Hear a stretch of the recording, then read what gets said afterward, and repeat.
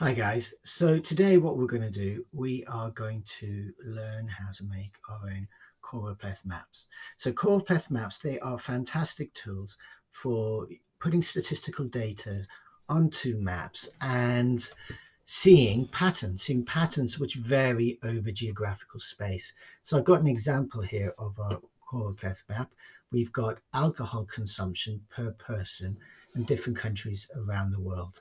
Okay, so first of all, what you notice, we've got lots of different colors ranging from, say, a light yellow all the way through to a dark blue. And as we start moving towards the dark blue, we start to see that more and more alcohol is being consumed. So the countries which are darker tend to drink more alcohol, and whereas the countries which are this light yellow tend to drink the least amount of alcohol. So straight away, patterns emerge. And we can see that Europe, okay, tends to have some of the highest alcohol consumption in the world. Okay, so for example, France, Germany, Ireland, they're all drinking between 12 and 14 liters of alcohol per person per year. That's fairly high. Okay, and then also we can see another pattern that many of the Muslim countries in the world, okay, they are drinking relatively small amounts of alcohol, as you might expect. Okay, so choropleth maps, fantastic for spotting geographical patterns. What they don't give you is any real detail as to the exact number. Okay, I can see here that Canada and the United States are exactly the same color. I don't know who is drinking more or who is drinking less. Okay, I can see here that the United States, when I hover over it, drinks 9.8 liters of alcohol per person per year, whereas that figure is 8.9 in Canada. So they are fairly similar, okay? But with that, well, we don't get that level of detail. These maps are really only for noticing patterns across geographical regions, all right? So what data we're going to use? We are going to focus on China, this country over here, largest population in the world. And we're going to look at the different provinces in China. Now, provinces in China are roughly synonymous with our counties in the United Kingdom, with the exception that they are actually much, much larger. So, for example, Shandong province down here, where my wife is from, that has over 100 million people. So that one province on its own has got more people living there than the entire United Kingdom. Okay, so these provinces are actually fairly large, both in terms of space and in terms of population. Of course, not every province in China is as populous as Shandong. So we've got down on the left, the different provinces in China, and then down on the right, we've got GDP per capita. So what does that mean? Well, GDP stands for gross domestic product.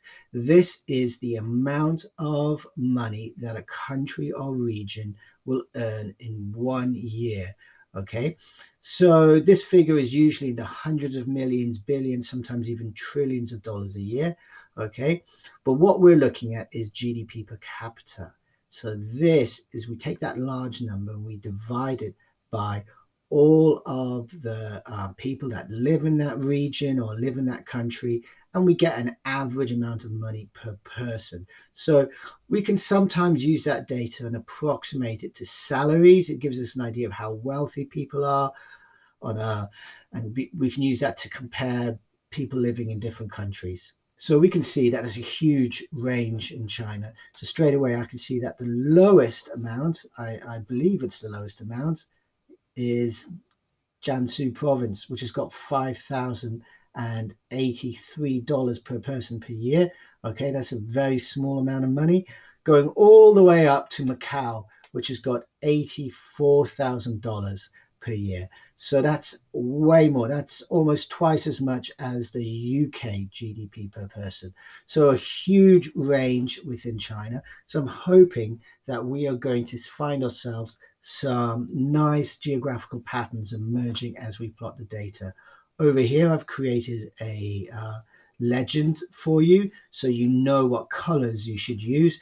Of course, you can use your own colors, but I've gone with starting from the lowest GDP per capita is kind of a light blue color, going all the way up to red for the highest, which are the $25,000 plus. Okay, and I've done it in $5,000 increments.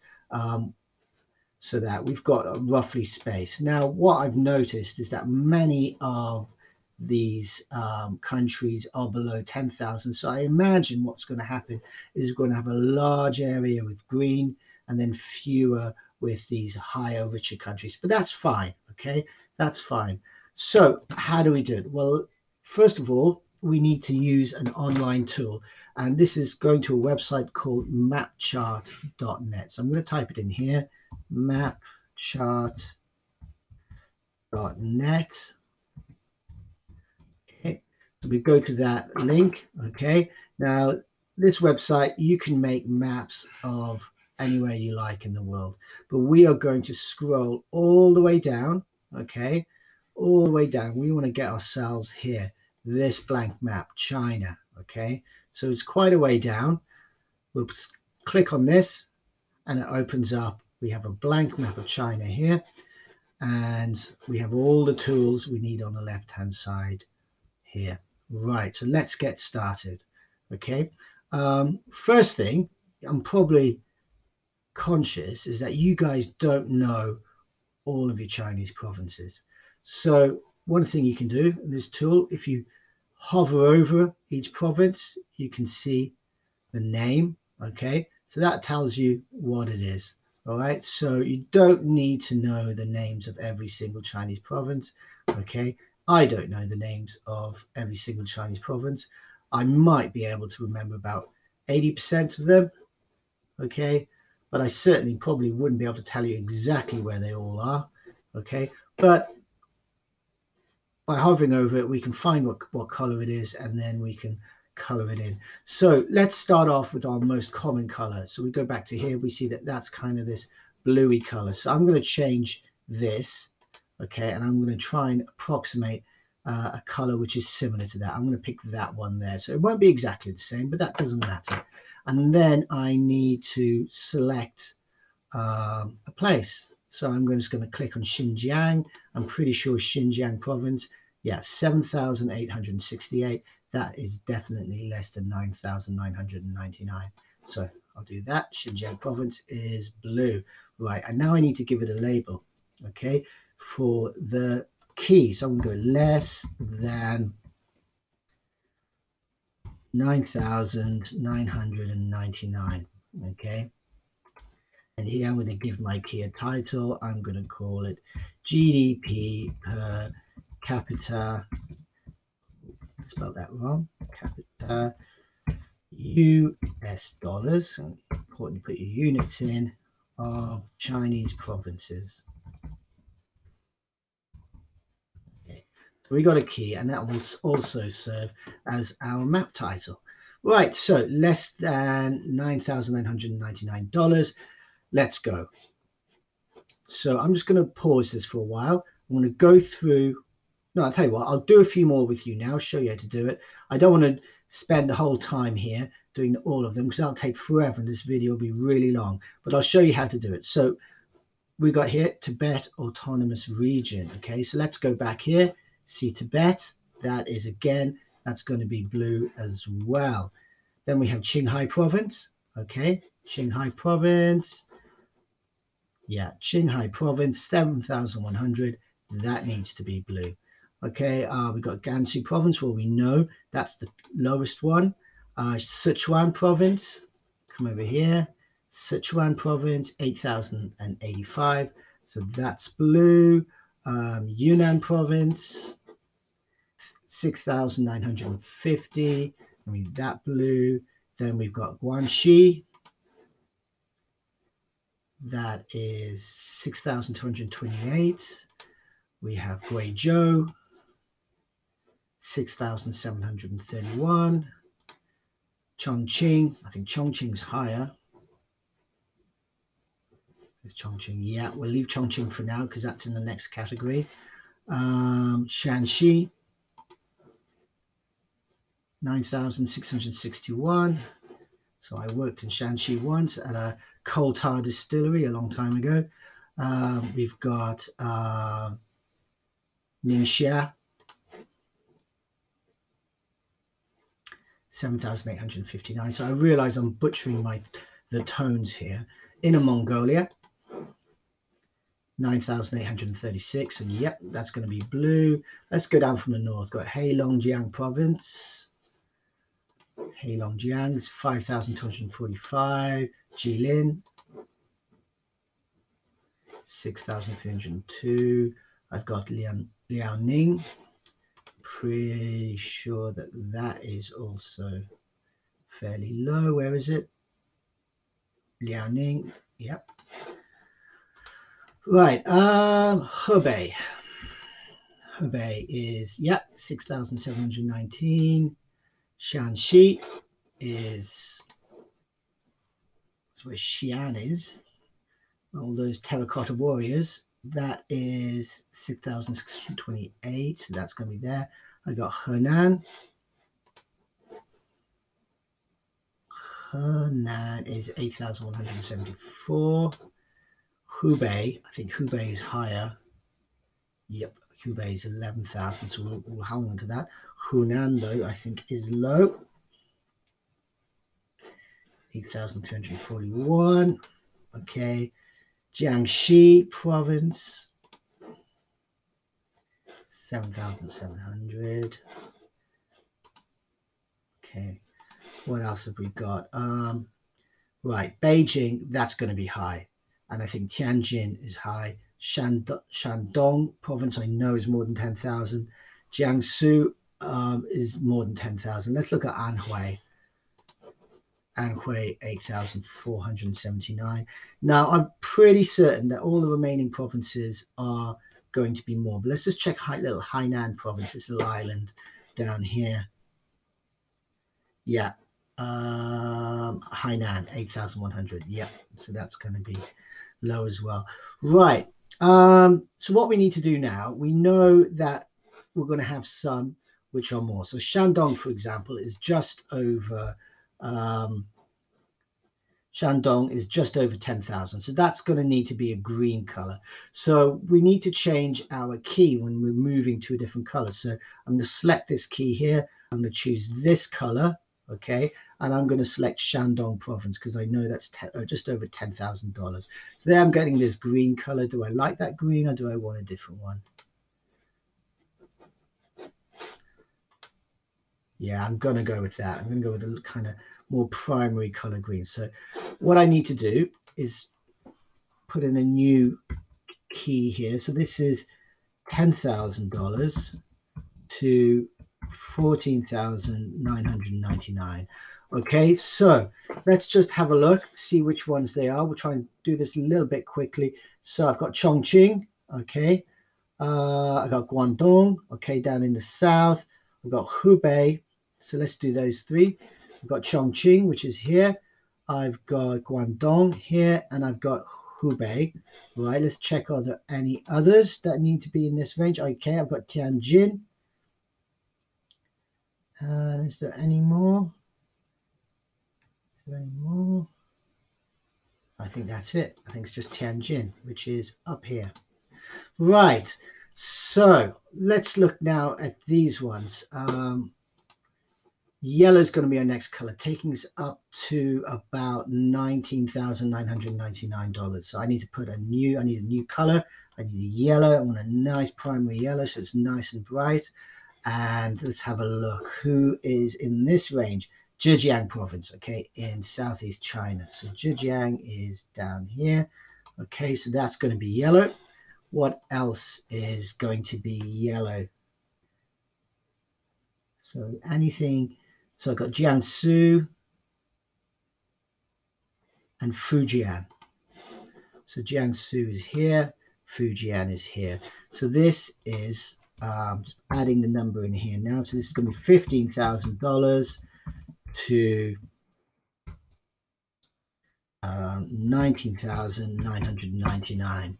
Okay, brilliant. So 3 of our colors in. Straight away you can see, like I was worried about, a huge area of one color, but that's fine because all these regions are relatively poor. And we can see as we're starting to move closer to the coast, we're starting to get higher higher GDPs per capita. So we've got a few more to do. We've got Hong Kong, we've got and Macau down here.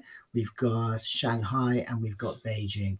So let's look at those colors. So we need an orange color for the next category. So let's pick an orange. That looks nice. And we know that Beijing and Shanghai are both in that categories. Because if I look here, Beijing is $23,000 and Shanghai is just under $23,000. Okay, so I'm going to go back to this map and give this a title. This is 20,000 to, oh, I've written 29,000. 20,000 to 24,999. Okay. Then finally, we've got our final categories, the super rich playgrounds of the people down here in Hong Kong and Macau. They are both these city-states, basically, but not even very, very small. They're just shown as circles on here because they are absolutely tiny, but they are very, very wealthy. So we need a red color for that.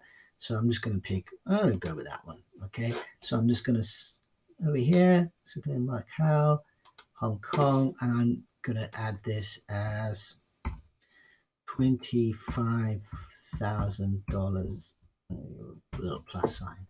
Let's just check everything. We've got all the different provinces. Yep, we've got our key. All of them are labeled. We've got a title. Brilliant. So that's it. We can here, what you can do here is you can preview your map. Okay. You can then right click it. You can save that image as. Okay, so that's downloading that image.